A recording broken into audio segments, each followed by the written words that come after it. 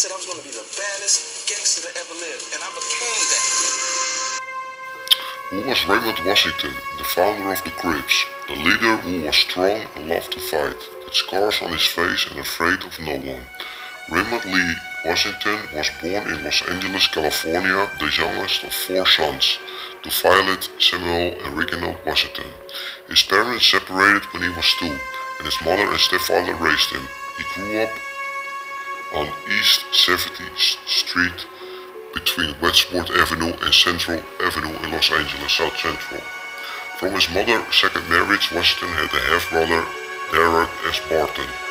According to the neighbors of Washington, he liked fighting and was constantly in trouble with the Los Angeles Police Department.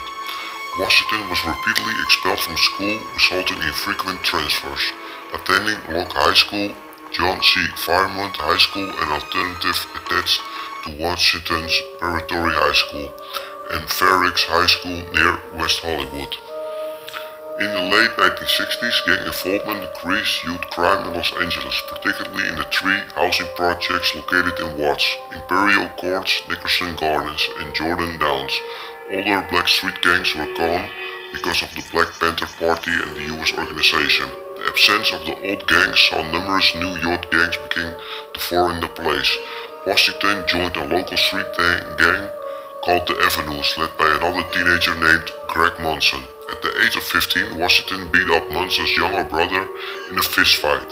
In the late 1969, Washington organized his gang called the Baby Avenues, recruiting a group of other neighborhood youths in South Central. In 1971, Washington approached Stanley Tookie Williams. Washington had heard of Williams through a mutual friend who had informed Washington of Williams' toughness.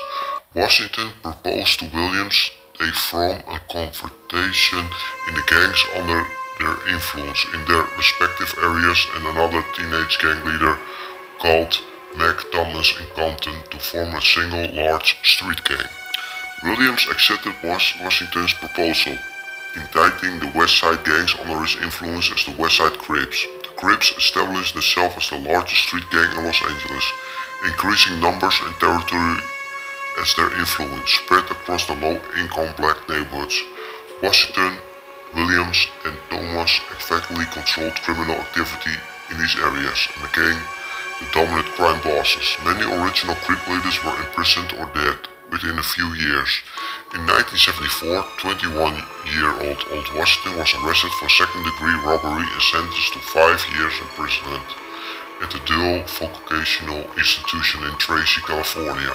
Washington was unpopular among the prison population. He recruited young black inmates into Crips, much to the disapproval of established black prison groups like the Black Muslims and the Black Guerrilla Family. In 1976, Washington was paroled from prison and returned to Los Angeles.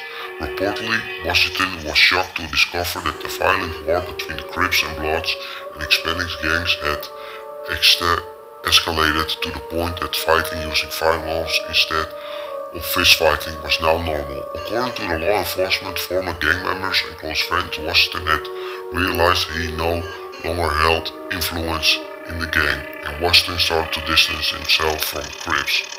At around 10 p.m. on August 9, 1979, 25-year-old Washington was murdered in a drive-by shooting on East 64th Street and South San Pedro Street in South Central Los Angeles. He was rushed to the Morningside Hospital where he died while undergoing emergency surgery.